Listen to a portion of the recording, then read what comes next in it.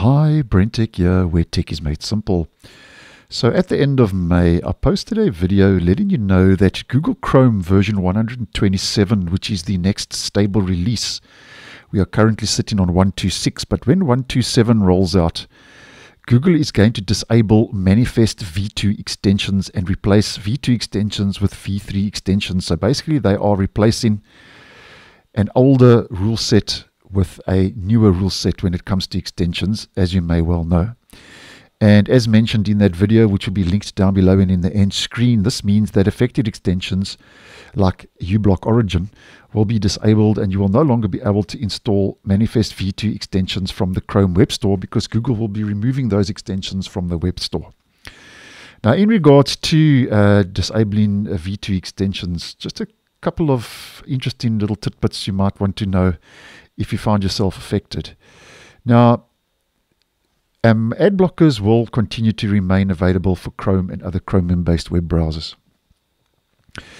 And it's possible that a lot of users who are using uBlock Origin, as an example, or other content blockers, won't notice a major difference to before the deprecation of v2 extensions. Because if you don't use the advanced options, which can be, as an example, in uBlock Origin, head into your settings and clicking on I'm an advanced user. So if you don't use your advanced options and keep most settings set to the defaults, like I have in my case, you should be okay. But there's a bit of a different story though if you use the advanced settings and advanced options. That's where I think the problems are going to arise. Now, in regards to this, the only browser that's going to kind of retain its full content blocking capabilities using third-party extensions, as an example like uBlock Origin, is Firefox, and also any Firefox fork. And all Chromium-based browsers, including Chrome and Microsoft Edge and Brave, as an example, Opera, and even Vivaldi, won't support these ad blockers anymore when v2 gets deprecated and v3 gets put into place towards the end of this year. So an extension like uBlock Origin, as mentioned, will work best on Firefox going forward. And I think a lot of you are realizing this because I have seen quite a lot of comments regarding this on the channel. But in regards to this, Vivaldi has said that they are planning to keep on supporting the old rule set, v2 as an example, for as long as possible. And Brave Browser has also said they will continue to support the older rule set v2 as long as possible as well. Now, something else to consider is, as mentioned, that Google said they are going to remove these v2 extensions from the Chrome Web Store. And the good news is, though, although they're going to remove those extensions from the Chrome Web Store, this change isn't going to affect built-in content blockers and ad blockers.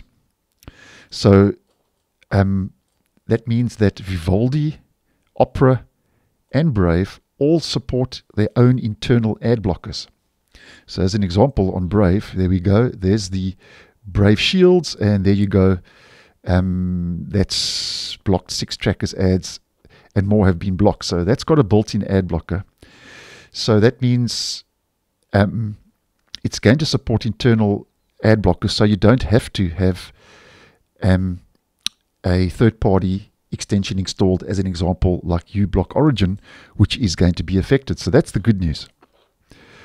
And that also means that as Google will disable old extensions that do not support the new rule set, if you use an ad blocker extension in Firefox, as an example, you do not have to do anything. So if you are using uBlock Origin, as an example, in Firefox, when v2 gets deprecated, you don't have to do anything.